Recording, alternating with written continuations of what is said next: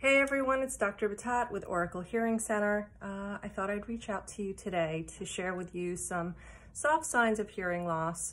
Some people have reached out to me and asked me, well, I think my parent or my grandparent is having some trouble. What do you think? Obviously, it's great to get a hearing test. That is your starting point. But if you ever were wondering what I look for in a case history, here are some soft signs. One of the first ones is this person who you may be living with is asking you constantly to repeat yourself, no matter where you are. And I'm not talking about from across a room, talking to them from across a room. I'm talking about at close proximity. They're asking you repeatedly to repeat what you just said.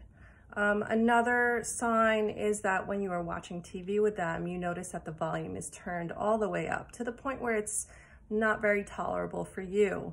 Or if you're visiting a grandparent or a parent, you walk in and the first thing you notice, maybe even from outside of the house, is that the TV is really, really loud. So that is another sign. People with hearing loss will often say, I heard what you said, but I can't quite make sense of it.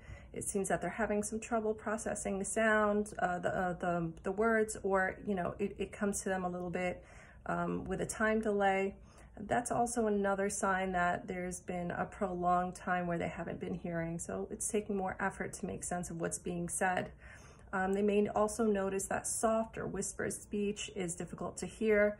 Hearing children who typically have higher pitched voices may be difficult as well.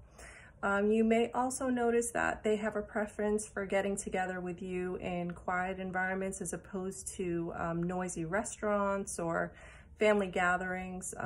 Those noisy environments, background noise is challenging for them to single out a voice in a group of people.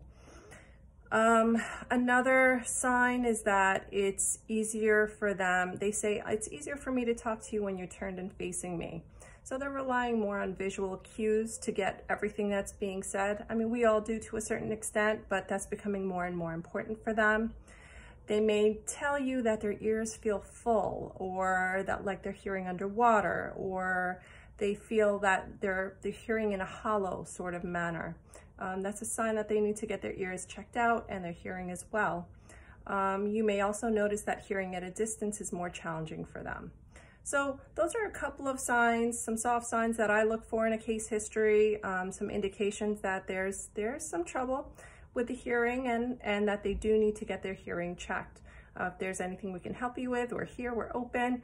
Please share widely. I think it's important for people to know and to realize what are some things we may be living with and dealing with and not even knowing that are causing trouble with the hearing. If you have any questions, reach out to us. We're here. Take care.